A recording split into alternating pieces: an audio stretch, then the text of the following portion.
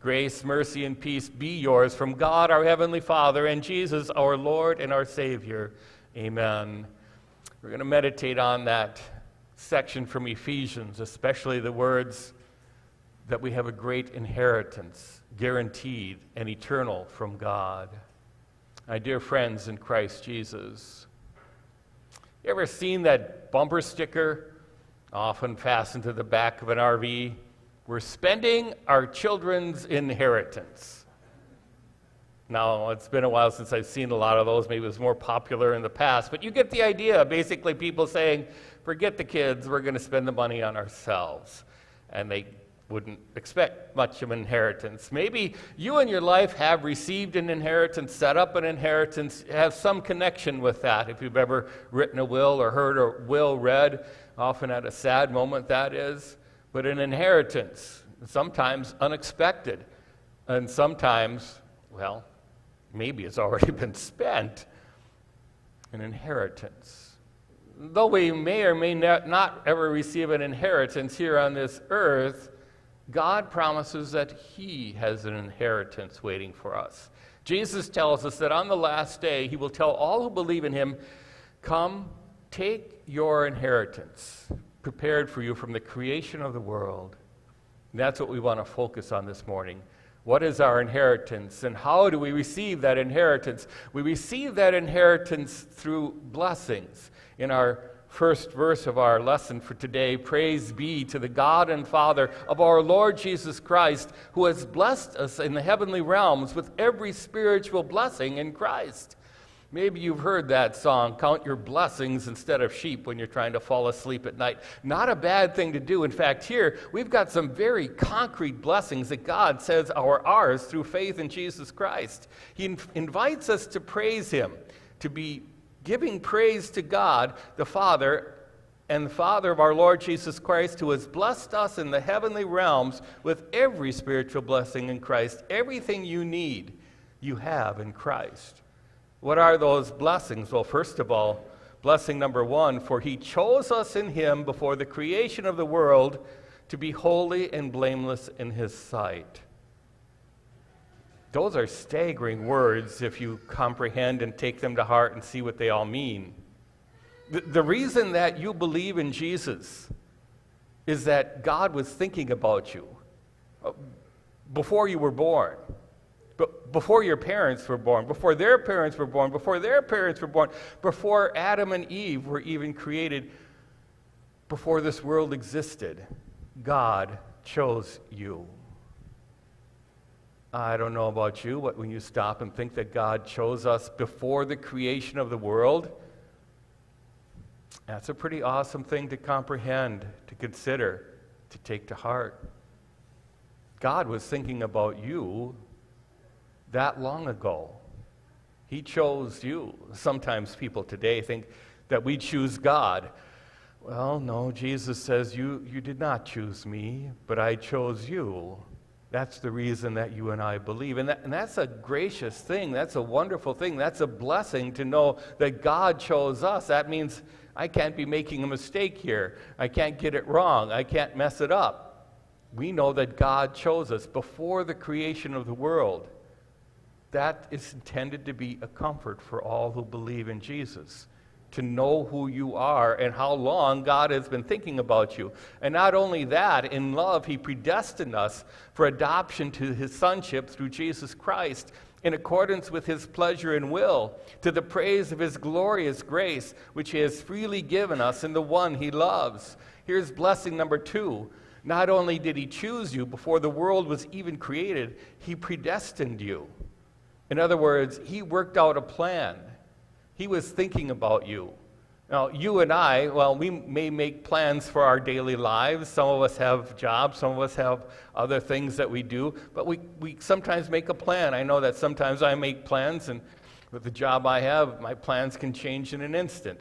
You never know quite. Maybe you have the same problem too, that you make plans and sometimes those plans are changed. But you and I maybe make a plan for a day. I don't know if you get out to a week, maybe a month. Planning a year in advance is awful difficult, especially after the couple years we've just been through. Planning. Would you imagine your parents making a plan for you in your life? Sometimes parents have hopes and dreams for a person, but to make plans, that would be a little bit presumptuous. To make plans, grandparents thinking about you? How could you ever think that? God not only chose you before the creation of the world, but he also set a plan in place so that you would hear the gospel message in your life, that you would know about Jesus, that you would see your sins against him, and that you would trust in Jesus as your Savior. He predestined you. He worked out a whole plan to not only choose you, but to make sure you heard about Jesus. In love, he predestined us for adoption to sonship through Jesus Christ. You and I, by nature, we were children of wrath. We were deserving only of God's anger, separation from God forever and eternity. That's what our sins have merited us. But rather than separating ourselves from him, God adopted us. He predestined us for adoption to sonship through Jesus Christ in accordance with his pleasure and will. The reason you and I believe is because of God's plan and God's will. God wanted us to believe in him. God gave us Jesus Christ so we could believe in him, and so through Jesus we could be adopted by him. Through him, through Jesus, you and I are blameless and holy in God's sight. How can that be, Pastor? You and I know we know our own sins against God, but that's what the forgiveness of sins is all about. God has given us forgiveness through Jesus, and because we have forgiveness, now God tells us, I'm adopting you. You're my child. I want you, instead of being a child of wrath, I've taken all my wrath and poured that on Jesus, and instead I'm going to give you an eternity of glory in Jesus, through Jesus Christ in accordance with his pleasure and will. So what do you do? What do you do when you hear of these wonderful blessings? To the praise of his glorious grace. This is something to be praised in our lives, something we too easily take for granted. We might sing that song, Amazing Grace, but when you stop and think about it, it truly is amazing that God would love me. You and I each can think that. It was amazing that God would love me, a sinner. Why would God love me when I have rebelled and hurt? It was because of his amazing grace that he loves us. It's an undeserved love. God loves us even though we don't deserve to be loved by him. And that's what we want to praise when we sing our songs. That's what we want to praise when we live our lives. We want to live our whole lives to the glory of his glorious grace, which he has freely given us in the one he loves. So, blessing.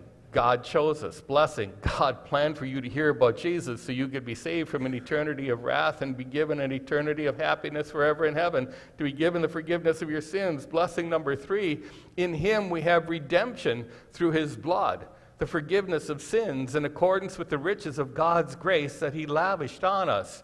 It needed to happen because we were children of wrath, because we were headed for an eternity of suffering. We needed to be redeemed. We needed to be bought back for that. Somebody had to pay the price.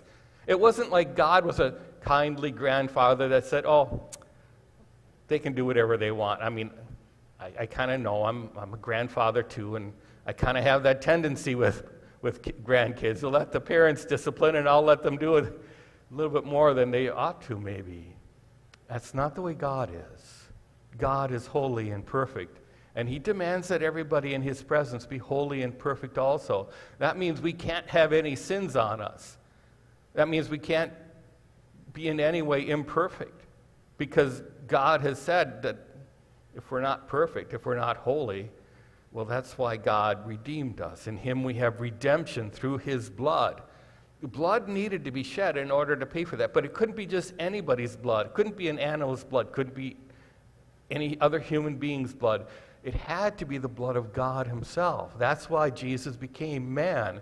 God and man in one person could be there on the cross, and that when Jesus was stretched out on the cross and his blood was running down his body, God looked on that blood and said, your sins are paid for. You've been redeemed. Everything you've ever done wrong, wiped out through the blood of Jesus Christ. And why, again, did God do that? In accordance with the riches of God's grace that he lavished on us. That's why you and I want to be forgiving people. The forgiveness of sins. You and I have received that.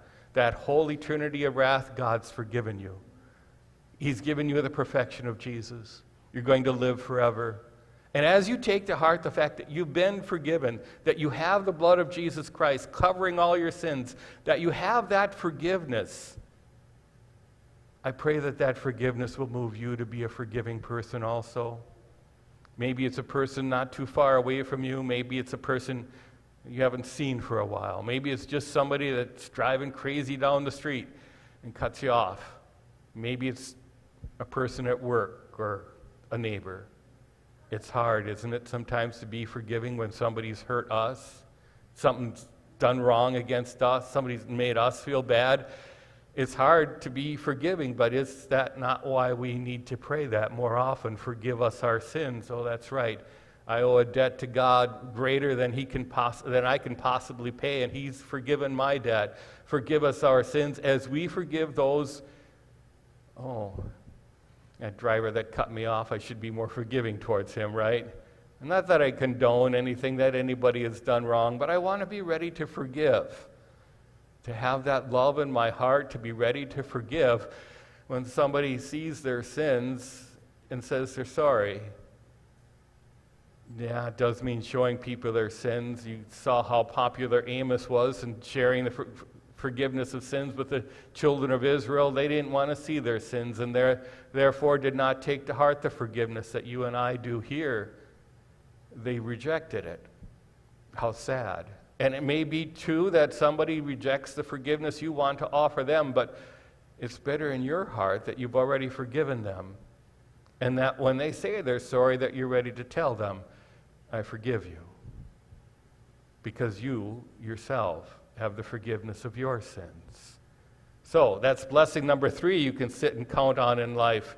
With all wisdom and understanding, He made known to us the mystery of His will, according to His good pleasure, which He purposed in Christ, to be put into effect when the times reach their fulfillment, to bring unity to all things in heaven and on earth under Christ.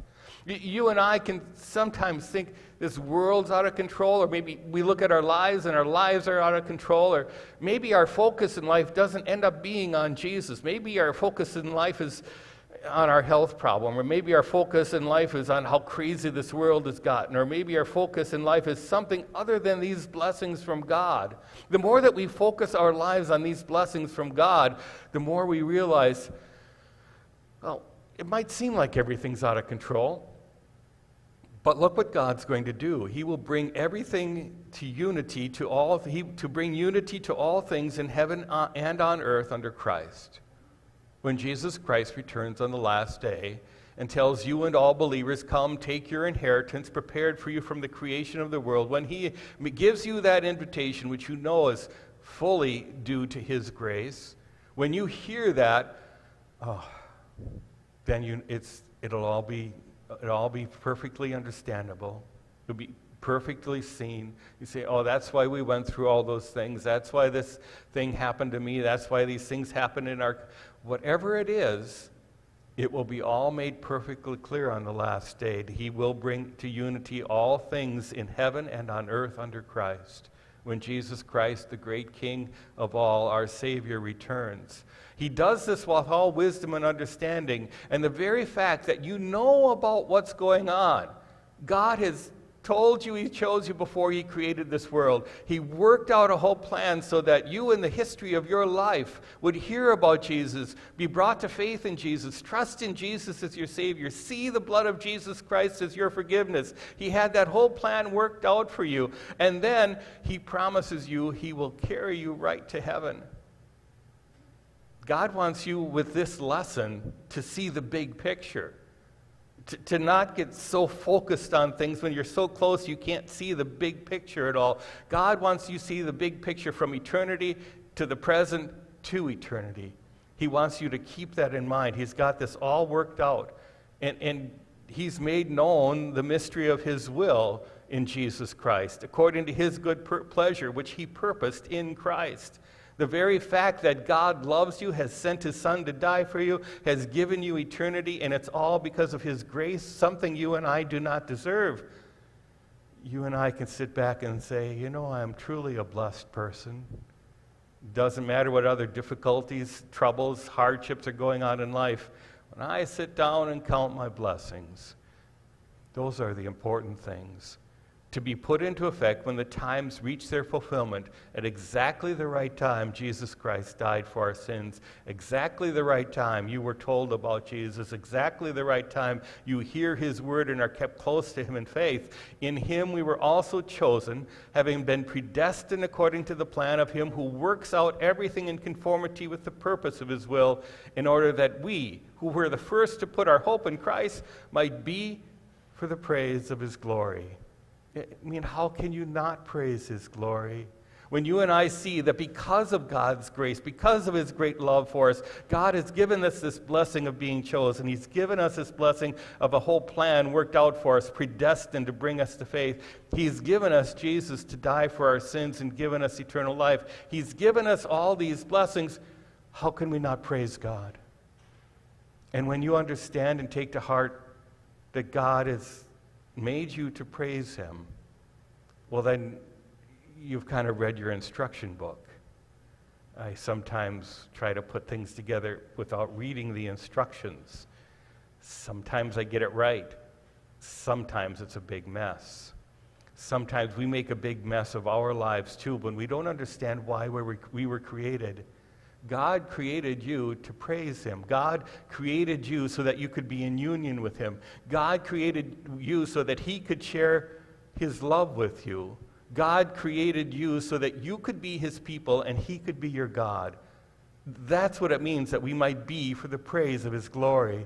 When you and I see God face to face in heaven, you and I will understand perfectly then why we will want to praise his glory forever and ever. To walk with him in that glory, to enjoy that glory forever. And it's that kind of praise that you and I seek here in this life also, to keep in mind the instruction manual that you and I were intended for and created for, praising the glory of his awesome, wonderful, amazing grace that has given us all these blessings. What a glorious gift God has given to us. And you also were included in Christ when you heard the message of truth, the gospel of your salvation. That's why God has given you this message, so that you could simply trust that Jesus died for you and you'll be saved. And that's why we want to do the same for others too. What is our purpose in life? Should we not do everything we can within our powers, within our abilities, within our gifts, to share this message of truth? Just like Jesus sent out those 12 disciples, so God sends you and I to do what we can in whatever way we can. And there's just so many different ways we can do it. Through our offerings, through talking with people, through sharing the message like we're doing on video here. It's just amazing all the different ways that you and I can share Jesus with other people. And that's what you want to just pray about. How can I share Jesus with the people around me so they can hear the message of truth, the gospel, so that they have salvation also? When you believed, you were marked in him with a seal, the promised Holy Spirit, another blessing of God, that God sent his Holy Spirit to work in our hearts. This is a temple of God you have, your body. It's a temple of God, a temple of the Holy Spirit, who is a deposit guaranteeing our inheritance until the redemption of those who are God's possession, to the praise of his to the praise of his glory. We know one day that we will be with God forever in heaven. And that's what we want to emphasize here at the moment. The Holy Spirit working in our hearts, keeping us in the faith, causing us to see our sins, leading us to see that Jesus died for our sins, reminding us that we have the gift of eternal life. That's the work of the Holy Spirit, guaranteeing our inheritance. You may or may not receive an inheritance from another person in this life, or be intending to give one to someone else, but God has an inheritance for you. God has an inheritance waiting for you that's beyond your wildest imagination. After heaven and earth are destroyed, he will give us a new heaven and a new earth to live in. And we will enjoy there a place where there's no more pain and no more sorrow and no more death. We will live in the glory of God forever, and we will enjoy his presence and his love. We will experience what it means to be fully loved and known as we are already fully loved and known. The inheritance awaiting you beyond your wildest imagination. If you could imagine being an heir of some wealthy person here on this earth, you think, oh, that's great. But it's nothing, because all that money one day will disappear, and you and I will not be here on this earth forever to enjoy it anyway. But when you get to heaven, you're going to have an inheritance from God, and that inheritance from God, it'll last through an eternity. And you are an heir of God himself, adopted as his child. He's made you his own, and because he's made you his own, he's got a whole big inheritance waiting for you, one that you'll be able to enjoy forever. So did you know that you were an heir? Did you know what you're going to inherit? Oh, no, we don't know completely, perfectly what we're all going to inherit.